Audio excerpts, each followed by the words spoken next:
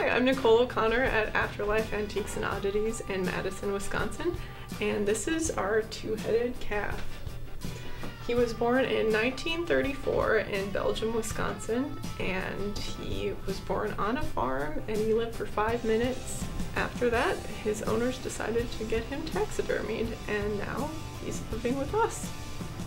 These are more common to see as gaffs or fakes, so you'd be able to see a seam running down between the two faces, but this one's pretty smooth, so that's how you can tell if it is an authentic kind of deformed creature or not.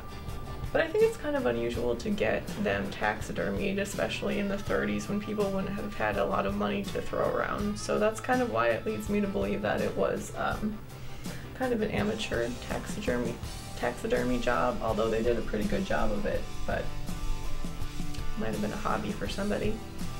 Did you give it a name? I didn't. A lot of people ask me that, but I haven't been able to think of one yet. I'm open for suggestions though. If you want to submit ideas, we're on Facebook, and we're also at afterlife.antiques@icloud.com.